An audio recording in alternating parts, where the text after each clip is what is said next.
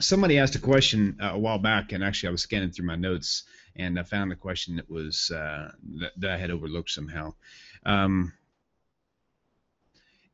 Regarding eunuchs that are in the Bible, where Paul said, I think Paul was referring to them, isn't it? It's a commandment to be fruitful and multiply. So, I mean, already we have things pointing towards a topic that most people don't want to touch, which is, homosexual relationships. You can't have a child, be fruitful and multiply that way. But was Paul kind of condoning or telling people, what, if you don't want to have kids, you don't have to have kids? Because he said if you were married, you should remain. I mean, if you weren't married, you should remain as you are, whatever. I mean, Paul really had a sense of urgency on the idea of his Messiah returning like so soon that they were like getting ready for it then. I think and he probably got that from Jesus telling them, many of you, of course, this was much later, of course, but many of you standing here with me will not see death or will not taste death until they see the kingdom of heaven coming in its full glory. So, any comments on the whole not having to have kids sort of a connection in Torah? Good question. We're actually conflating many different passages. It is very I find it ubiquitous. It's commonplace for Christians or former Christians to kind of conflate Paul, what he wrote, and then what we find in the book of Acts. We do have in Acts chapter 8. In fact, I referred to it earlier, and that's the Ethiopian eunuch who was converted. Who was converted. So that's in the book of Acts. We get to Paul. Paul isn't dealing with eunuchs as much as he is dealing with the importance or the lack of importance of getting married, and holding the ideal of celibacy, of never being married, to be one that is pristine. He claims to have lived such a life that he'd never been married. He holds that to be the ideal. He does say that, of course, if you find it to be an impossible life to live, this is so completely inconsistent with the Jewish scriptures, but we'll just set that aside. Paul says, look, if you can't, I'm paraphrasing slightly, if you can't control yourself and you need to have a sexual partner, again a paraphrase, then it's better to be married than to burn. The Catholic Church was not out of their mind for holding up celibacy, even though that becomes a completely formal vow of the priesthood, really about 1,000 years ago. In fact, Catholic priests and bishops and so on had been celibate much longer than that, but it became formally accepted. Well, the Catholic Church is not off base. I mean, it's a plain reading of Paul.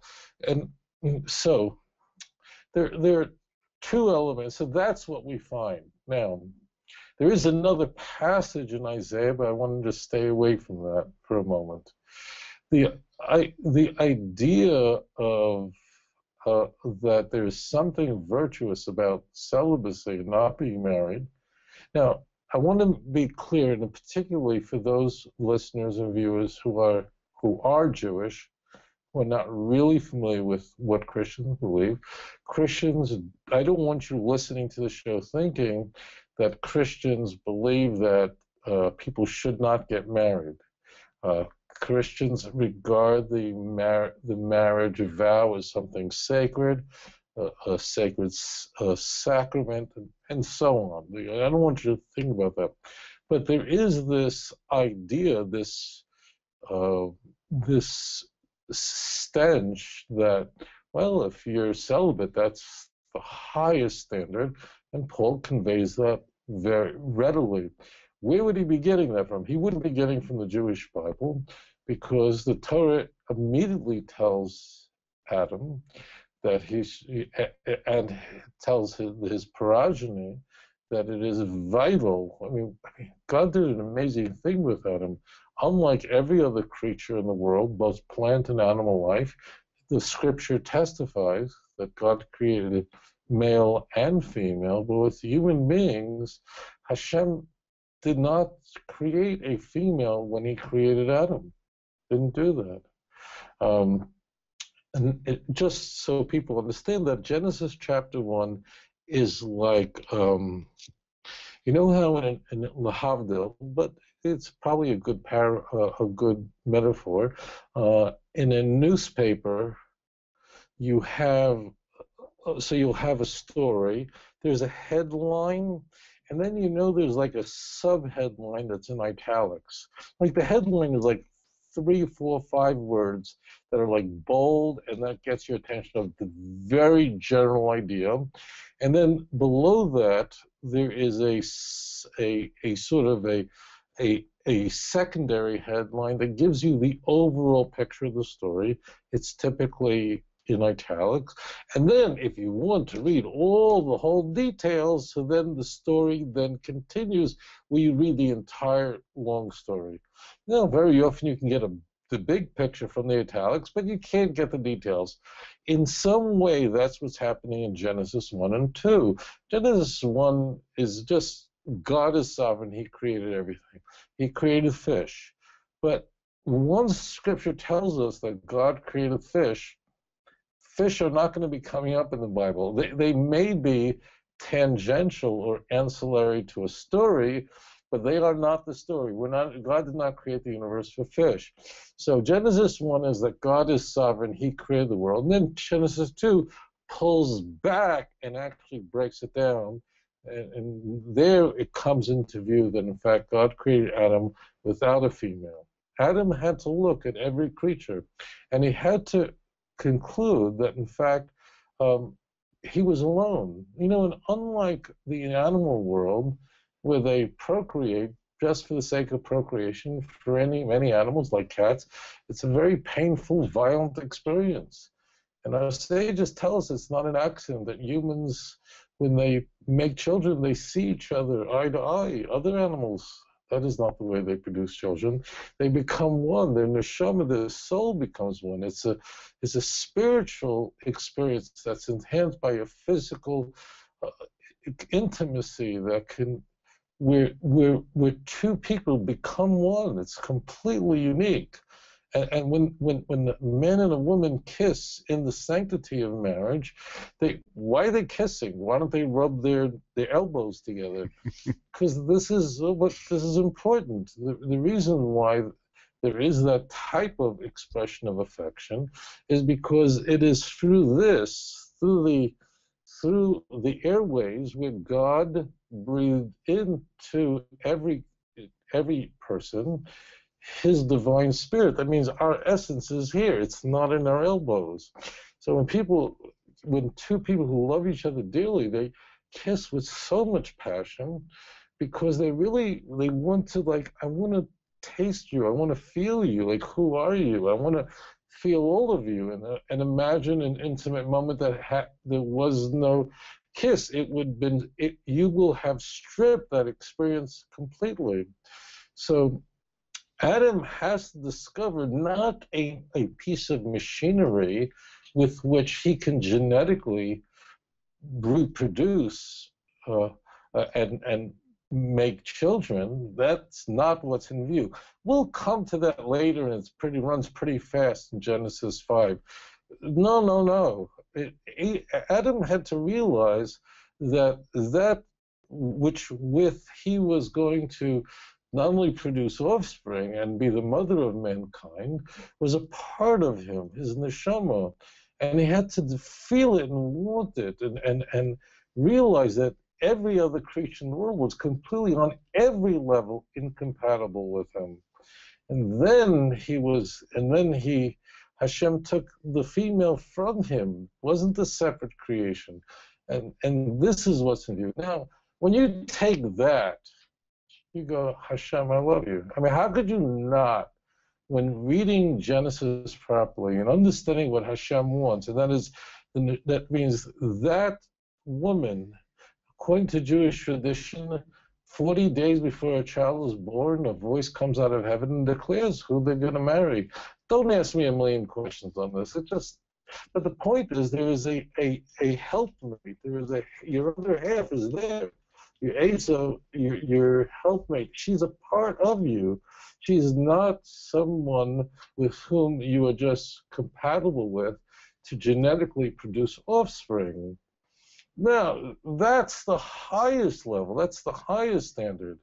But as you will know, my friends, Judaism had there were competing ideas that said the Jews were wrong. And these ideas were well known I'll give you one example. I can go on endlessly with this, but there were influences that saw this world as basically an evil world, that physical pleasure was basically not the ideal. In Judaism, it's taking physical pleasure and raising it up to heaven. That's what it's all about. It's about bringing children to this world, and the intense pleasure there is in bringing children means that you are now becoming a partner with God in the creation process.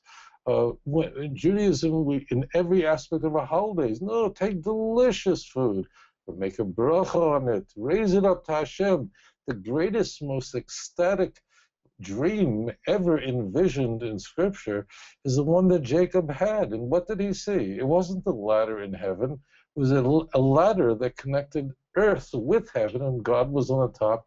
And it was that connection of heaven and earth that's so beautiful. But I will say to you, my friends, that there are enemies of the Jewish faith. There are enemies of the ideas that are proclaimed and celebrated in the Jewish Scriptures.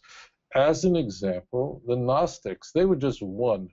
But the Gnostics I know you're going, what's Gnostics?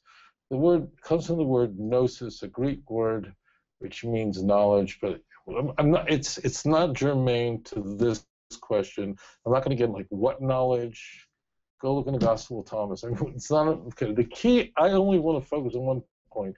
That is, it was a central feature of many of the religions and mystery religions, that this world that we are on, this world which has considerable amount of suffering, it was created by an evil God, created by an evil deity. We had to figure out a way to disconnect from this world and disconnect from its pleasures. This was a culture, a spiritual idea, worldview that was pervasive throughout the ancient world. I know to you this sounds weird. Incidentally, there are Gnostic churches to this day around the world, particularly after the discovery of some Gnostic Gospels in the last century. But that's, again, not germane. But the key point is that there was a kind of thinking that is, to us, seems odd, but was huge in the ancient world, that this was a bad world, it was an evil world, and if you can not have any pleasure, if you cannot have any, if you cannot be intimate with your wife, that would be the ideal, if you could not have any pleasure. Those who subscribe to Marcion, a 2nd century great Christian thinker from Asia Minor, and this is the way they thought. And this was I know you're going, oh, those were cults. Those were not mainstream Orthodox Christianity. Wrong. It depended on what city you lived in. In certain areas in North Africa and so on, that Gnostic Christianity was the norm. And the other kinds of Christianity, which you would call apostolic Christianity, which we would call orthodoxy, they actually had different names for themselves because it really depended on which version of Christianity got there first. So this is the influence that Paul is espousing. Paul is stuck with a Jewish formula.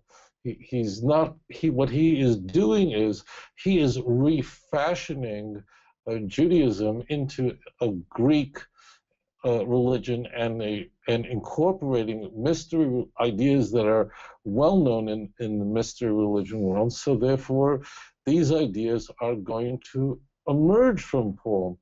Now, one other point I'll just tell you, and that is that there are some Christian scholars that say that the reason why Paul advocated not getting married, the reason why Jesus was never married, and then suddenly there is no verse anywhere in the Christian Bible that says that Jesus wasn't married. I know that might shock you, and I'm not saying he was married or not married, or I'm not saying that. It's just stupid sensationalism and just not relevant to anything. But the only thing I find interesting is that I think if Christians found out that Jesus was married, it would actually interfere with their being able to believe that he's the Messiah. How ridiculous when we look at Ezekiel in 46, where the Messiah has a family, has children, and so on. What? He's not married? David was married. Not a problem. But the key is that there is a thinking that Paul was embraced what is called an apocalyptic eschatology, and I don't find this a very convincing argument, but he embraced the idea that the world was coming to an end and it was imminent. And this goes to your other point. There's no question that the early Christians believed that it was happening. Jesus was making a second coming, and it was happening now. And we don't find that in John, but we do find that in the earlier writings, particularly in the writings of Paul. Paul's writings are, this may surprise you, but are the earliest writings that survived. There may be a Christian writing that never survived that we don't have. In fact, we know there are. We know there is a source that Matthew and Luke were appealing to, were copying from, which did not survive. It only survives in Matthew and Luke. We know that there's a letter that Paul wrote to Corinth that we don't have any longer, but that's expected. But we could just talk about what has survived. That means they embraced the idea that the world was about to come to an end. That was the thinking. So therefore, in the Synoptic Gospels, the idea where Jesus is, we are told, says, there are many standing here who will not taste of death until the kingdom comes. Verily I say unto you, this generation shall not pass until these things. Well, the generation passed, and it didn't happen, And when Paul is describing the rapture of the church in 1 Thessalonians 4, he is as straightforward away. The idea was that the believers would be sucked in, would go into heaven to the clouds, whatever it is, and then judgment would come on earth.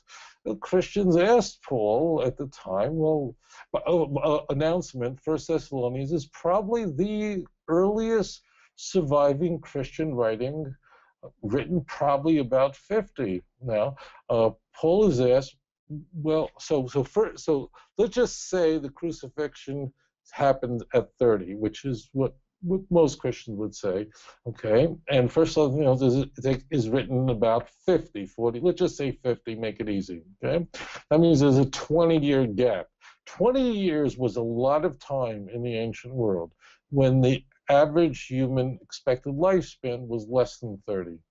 So there were Christians who had already died by the time Paul is writing this letter. And he's asked the question, well, what happens to the Christians who died? Like, we're going to cloud. And Paul says they will join us. Meaning the expectation was that the Christians, Paul and his Christians who were alive in 50, they expected to be going up into to the sky to escape judgment on earth, and that's where they'll be with Jesus, and that's where they'll be saved. So it's very clear, abundantly clear, that the early Christians thought, that's probably the reason why there was no Christian Bible in the early days. Like, why did it take so long for Matthew, Mark, Luke, John to be written at the end of the first century? It's very likely that the earliest Christians said, like, what do we need a book for? There's no time for books. We're going. Okay? So that would very possibly explain why there was no books at an earlier stage. So there are some scholars who argue. I don't subscribe to this, but I might as well give you the fuller answer. Say, look, these are people who embrace this apocalyptic eschatology. The Roman Empire was going to be gone, done, goodbye. We're all going to collapse. What's the point of getting married and having children? This world, as we know it, is coming to an end. There's going to be a kingdom of God on earth. That's synoptic. John, the kingdom of God is in heaven. Because John is written, let's say, 90, 95, about 15 years after Matthew and Luke. Everybody's done at that point. There's no point in talking about the kingdom on earth. They're all gone. So there are Christian scholars who say it was the apocalyptic view, like, why? Well, that has nothing to do with the Jewish scriptures. So that's where this idea. So these are all separate. The story of the Ethiopian eunuch, that's in Acts chapter 8. Paul talking about his admonishment about marriage and so on, that's in the letters of Paul. That's not the book of Acts, and people are frequently conflate the two. The book of Isaiah in chapter 56, verse 3, just says that no one should give up hope, and even if you don't have children, it doesn't mean necessarily a person who was castrated in order for them to work in the palace around the queen, but let not a person who says, I don't have children, I don't have it, no one should ever give up hope, and don't say that. But that's where the idea of that in any way celibacy should be celebrated, I'm not trying to revive it. That's some spitting in the Torah scroll. That's spitting in God's face. That is ripping out the heart of the message of Genesis. You must leave your father's house and cleave unto your wife, who is literally your other half, and you will become one flesh. Which means restoring it. You get it's like a beautiful full circle. Woman came from man. She wasn't created from dirt. Women are different. They're spiritually on a higher level. We all know that. Okay, women may not think so. Women can be critical of each other, but men know that women are more faithful and all the. So what happens is God is saying, look, men and women are separate, and then just bring it back to that full circle. Mm-hmm. It is the Torah. There is no. Moses was the greatest anti-missionary in human history. Mm-hmm.